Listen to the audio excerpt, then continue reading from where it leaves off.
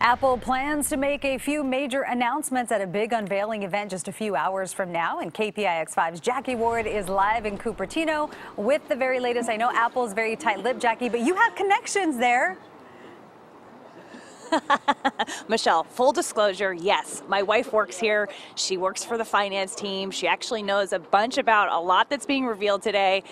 I know nothing. She keeps her lips sealed. I really have no inside scoop for you, but check out where I am. I'm inside Apple Park. This is as close as we've ever been to the Steve Jobs Theater. This is the place where the big announcements are being made today, and we're getting a hint about what the announcement entails. It's Showtime is an animated countdown GIF that's being used for an invitation. So for the serious Apple fan, they'll remember that this is the same tagline that was used in 2006 when Apple TV was announced. Okay, so while we don't know the exact details of what will be revealed to the public this morning, we do know that Apple wants to get into the TV and news industries. What's called a new services business is reportedly expected to be announced today. TV shows, movies, music, and a new subscription service in partnership with the Wall Street Journal will also be announced today, we think. The news subscription would cost $9.99 a month and give users unlimited access to outlets like the New York Times and the Washington Post. New lineup of shows is reportedly costing Apple more than $1 billion.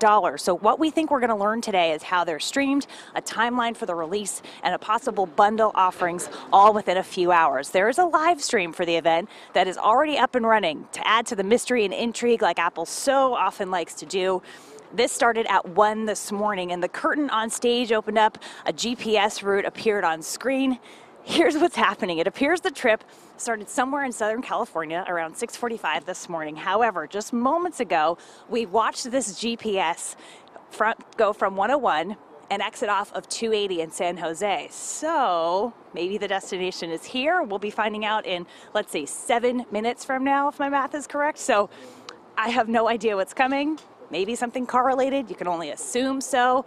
I hope to have a really exciting update for you before the end of this hour. In Cupertino, Jackie Ward, KPIX5.